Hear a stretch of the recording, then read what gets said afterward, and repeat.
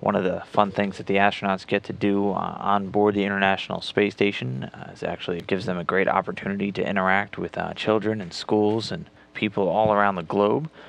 One such thing that they're doing is a little bit of story reading.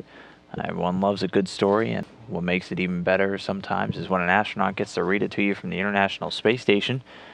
So Lori Meggs out at the Payload Operations Integration Center at NASA's Marshall Space Flight Center in Huntsville, Alabama, was able to catch up with Jeffrey Bennett, who's an astrophysicist who's written several children's fiction books about Max the dog's adventures on the space station, the moon, and also Mars. NASA astronaut Colonel Alvin Drew read Bennett's book, Max Goes to the Moon, back when he was on the space station, which ended up becoming a pretty big hit.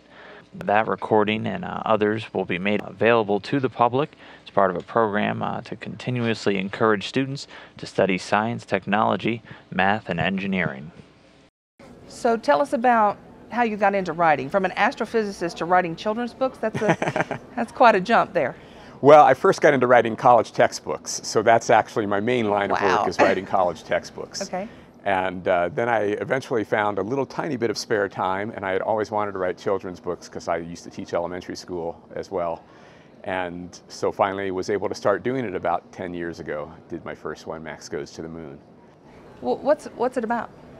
Well, so Max is my dog. He is a Rottweiler, and in Max Goes to the Moon, they take people back to the moon for the first time since the Apollo era and inspire people enough to decide to build a colony on the moon where people can look back at Earth and see how your perspective changes when you look back at Earth from space. We called the author up, got Jeff Bennett, and said, thinking about reading your story from space, is it possible, would you be upset if we took one of your books and, and scanned it in and made a PDF of it, because I can't fly the physical book?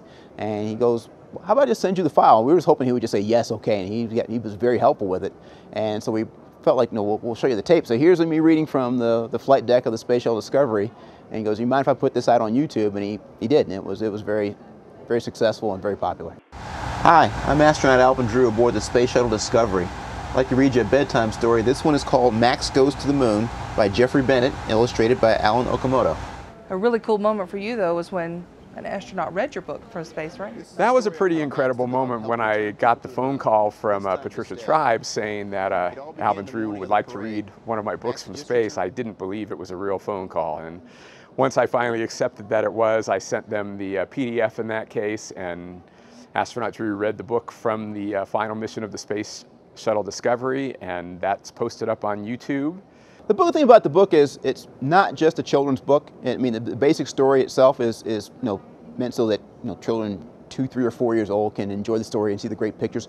But on the side there are these things called Big Kid Science, where they go into all the actual physics and things like that. So if you're like me, when I used to have my favorite kids books I grew up with, but you're 12 or 13, you don't want to pull those books back off the shelf because even though you might still like the pictures and everything like that. So now you've got an excuse to pull the book off the shelf and go, I'm reading up on the science here, Ma. That's why I've got the book back off. So even now it's got good science in it, and I like pulling it down off the shelf and pretending that I'm getting science out of it too.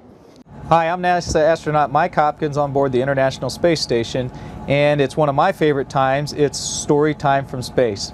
Hi, I am JAXA astronaut Koichi Wakata. Welcome to Story Time from Space.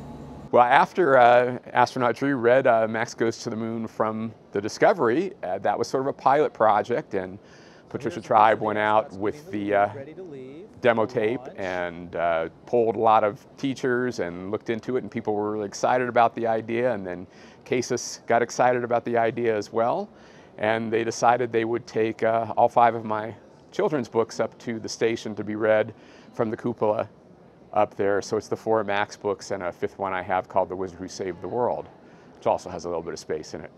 Thank you for listening, The Wizard Who Saved the World. Watch for the next book reading here on Story Time from Space.